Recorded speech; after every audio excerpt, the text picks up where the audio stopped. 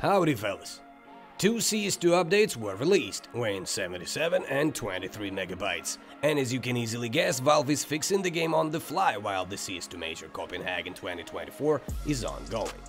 But they haven't brought the CS2 Strickers and capsules again.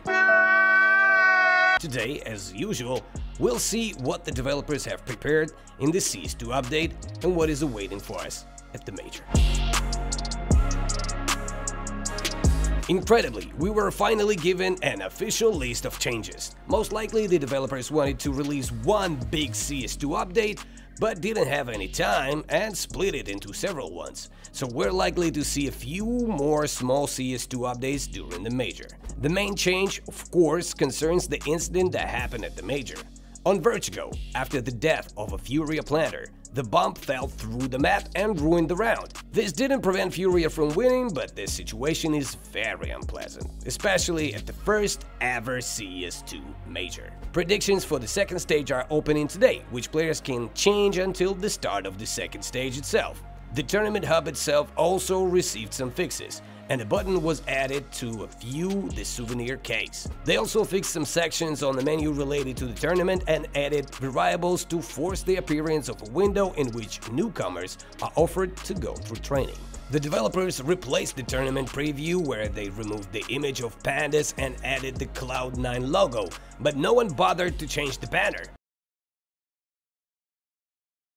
And it seems we're still watching a Half-Life tournament where the Panda team still managed to make it. Perhaps this will be in the next CS2 update, or the next one, or the next one, or the next one, or the next one.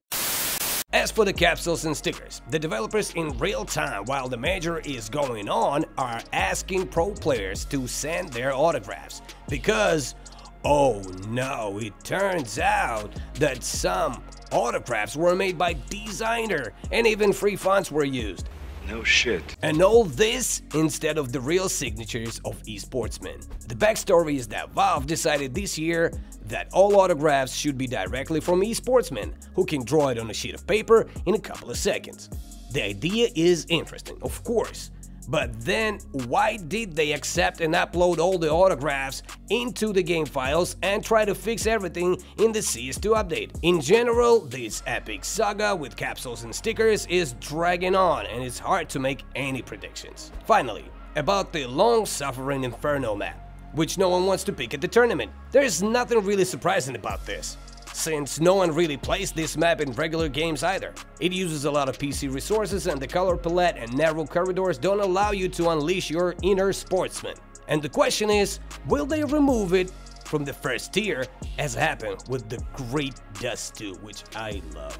Hit the like button, subscribe, follow us on every social media, and watch me streaming on Twitch. That's it for now, folks. I should get going.